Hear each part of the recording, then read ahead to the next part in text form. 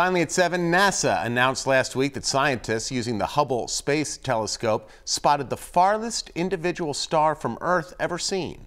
Meteorologist John Hickey shows us how they were able to make this incredible discovery and why it's important in this week's Skywatch 16.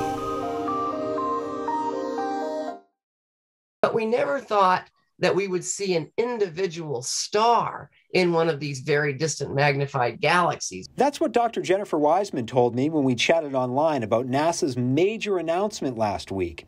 Dr. Wiseman is a senior project scientist with the Hubble Space Telescope program. What we're really excited about is that this team, using the Hubble Space Telescope, has detected the farthest individual star we have ever detected. The research team that detected this star have named it Earendel, which is kind of, I think it's an old English word for morning star. Earendel is extremely far from Earth, 28 billion light years away to be exact. In order to see Earendel, scientists needed to rely on a magnifying glass of sorts known as gravitational lensing.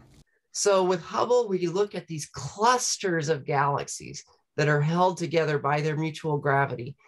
And they actually are distorting space in their environment, creating a lens, like a magnifying glass for light that's coming from objects more distant. NASA scientists have already made some interesting early observations. We know that this star is not quite like our sun. It's more massive. The star is at least 50 times more massive than our sun. It's probably 1,000 times brighter. But they're hoping to learn more. Sure, we want to know its temperature. We want to understand its composition because it represents what stars were like in the universe. They're different from stars like our sun.